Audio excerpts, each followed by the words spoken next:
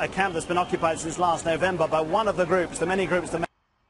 This was quite a serious clash. I mean, it was an attempt in the worst of the clash that took place by the police to retake a camp that's been occupied since last November by one of the groups, the many groups that make up this anti-government protest movement.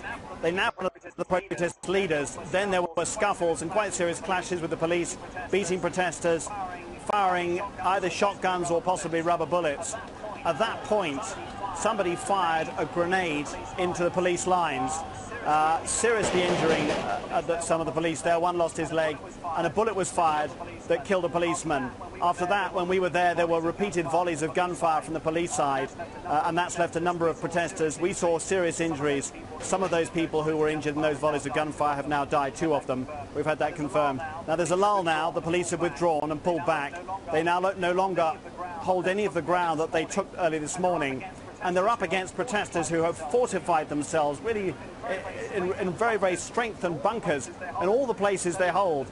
So the official police tactic has been to try to avoid violent confrontations. But if they're going to take back any of this ground, it seems inevitable there'll be more clashes.